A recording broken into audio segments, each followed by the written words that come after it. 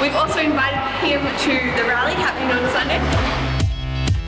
They didn't care that Australians have spent $8 billion on their own solar panels since 2007.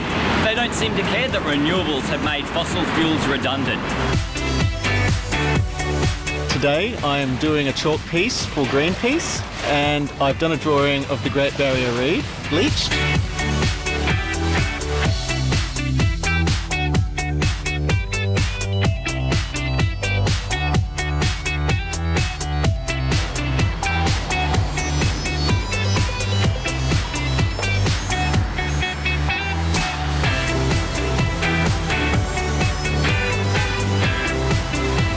We're going to stay up here until we feel that our message has been heard by Malcolm Turnbull.